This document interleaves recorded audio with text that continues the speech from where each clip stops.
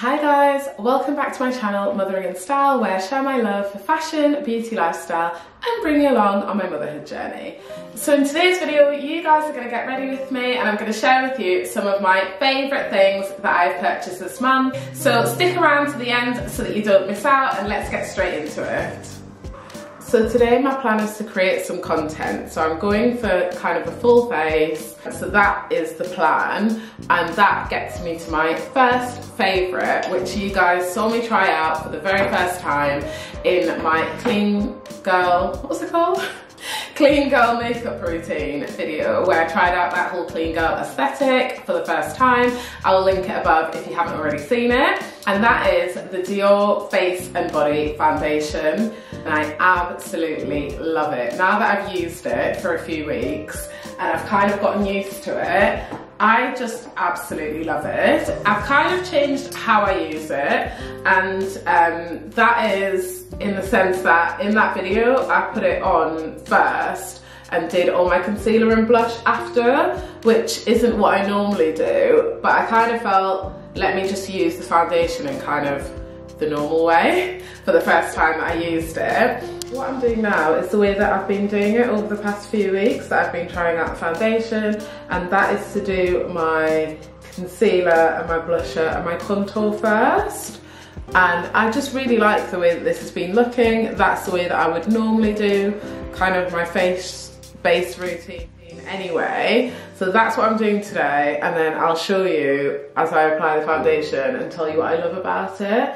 Now that I've blended out my concealer, my contour and blusher, I'm going to apply the foundation. So the thing that I absolutely love about this foundation, the numerous things that I love about this foundation, are that it looks really natural, which I feel like you can see in my previous video. I feel like I got a really good shade match for me in this foundation as well. But also you can build it a bit. If you want a little bit more coverage, you can build it. And I think with a lot of these kind of natural finish foundations, sometimes they don't build at all. I'm not saying that you can build it to full coverage, but to be honest, I'm not a full coverage girl, so that doesn't really bother me. But if you're a full coverage girl, you might not, you know, feel the same.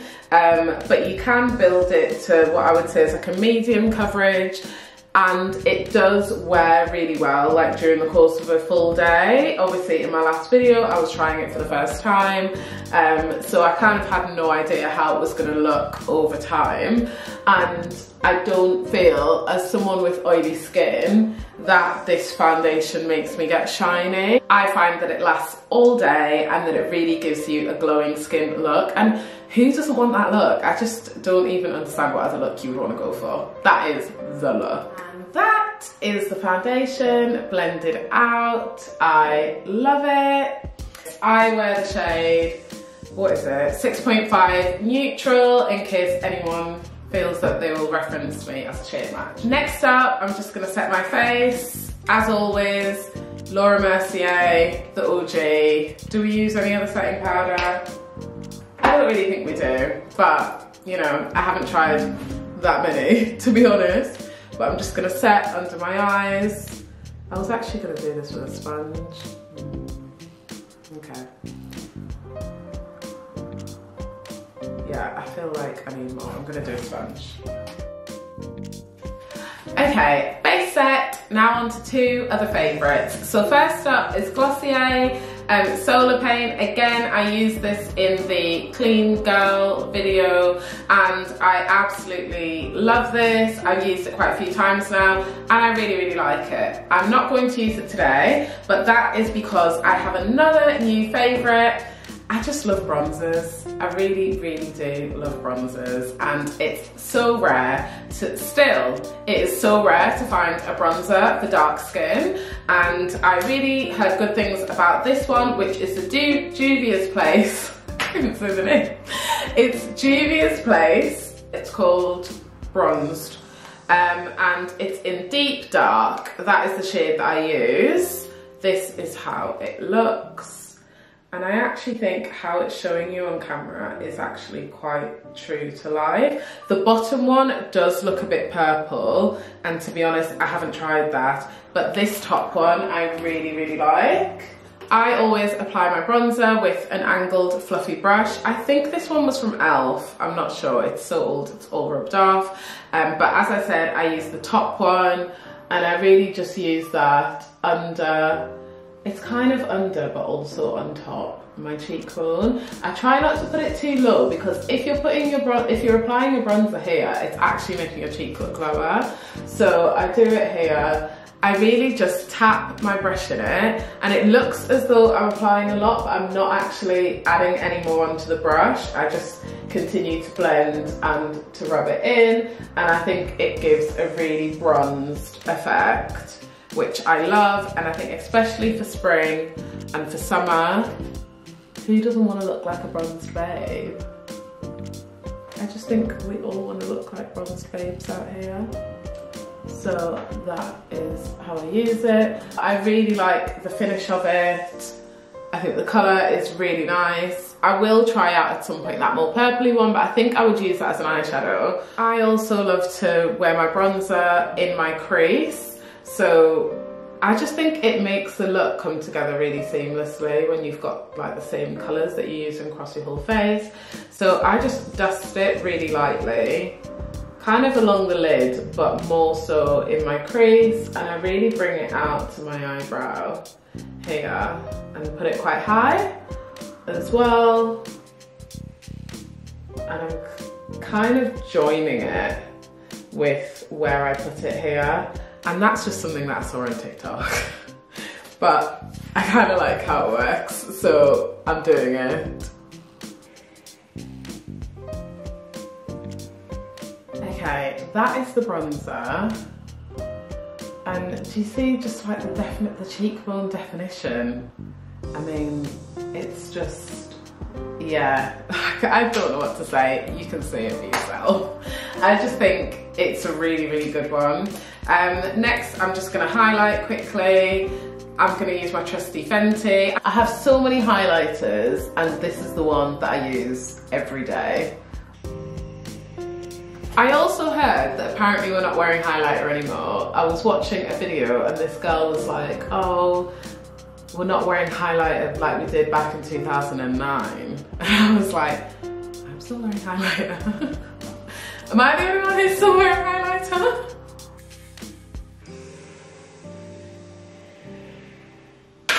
My next favourite is a set of lashes, and these are from Girls with Attitude London. Don't know who they are. I've never heard of them before, but I just picked these up in my local, I think it was Savers, that I bought these in. I think they're like $2.99 a pack, and I just really needed some lashes. I bought some on the off chance, and I really, really liked them, so I went back and stocked up on a few sets. They're all named after like different animals, so this set is wolf. They're really fluffy, and the band is really thin, which is what I like about them. The set that I'm going to wear today are these. I can't find the packet for them, but I think these were called Cheetah, and to me they're like a little bit extra but not too extra, if you know what I mean.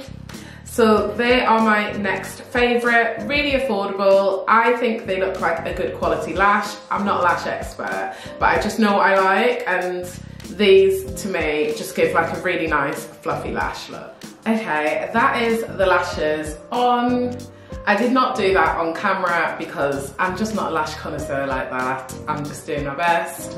You girls just trying your best. So that is them on. Okay, next favourite is a lipstick. This lipstick is from MAC, and I got this when I traded in my empties. So anytime I trade in my empties at MAC, I always try and challenge myself to try out a new shade rather than just topping up on something that I've run out of. So this shade is called Turn to the Left. It's one of the Powder Kiss lipsticks, so it's a matte lipstick, and it's kind of this dark brown. It has a little bit of a purpley red undertone to it, but I think it's giving 90s brown girl vibes, which I really like.